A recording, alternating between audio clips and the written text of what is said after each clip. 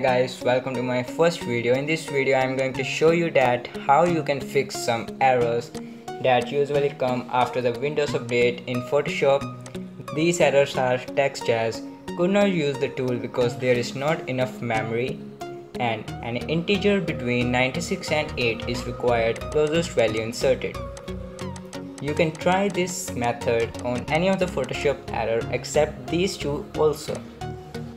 So let's close the Photoshop. For this you have to go to Task Manager by clicking Alt Ctrl plus Escape keys together, and then click on the End Task by selecting Photoshop. Now open Run window by pressing Windows key plus R. Type digit in the Run window and press OK button. Now you will see a window look like this, and now find the Photoshop in this window. At bottom of my video you can see the actual path to the Photoshop.